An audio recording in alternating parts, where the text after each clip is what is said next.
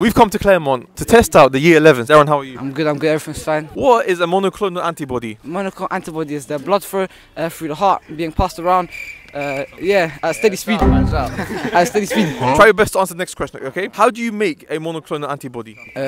Through blood cells being passed around the body at steady speed. What special type of white blood cell is used to create these antibodies? White blood cell. I'm not sure. I don't know. Okay, no problem. We're going to go through the slides with Darren and see if he can pick up anything. Darren stayed late at school, feeling a bit like a fool. Quizzed by ExamQA, his answers weren't cool. With questions so tricky, his confidence shook, but he turned to the slides, giving them a thorough look. Soon enough, Darren's knowledge was tight. Thanks to ExamQA, he finally got What's the name of the special white blood cell that makes antibodies? B lymphocyte. Excellent, you got it right. Well done. Yeah.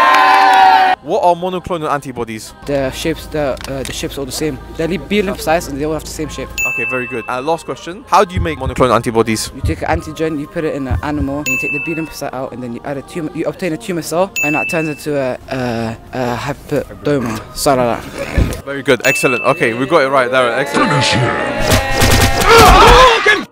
Claremont passed the test. Guys, what school should we go to next?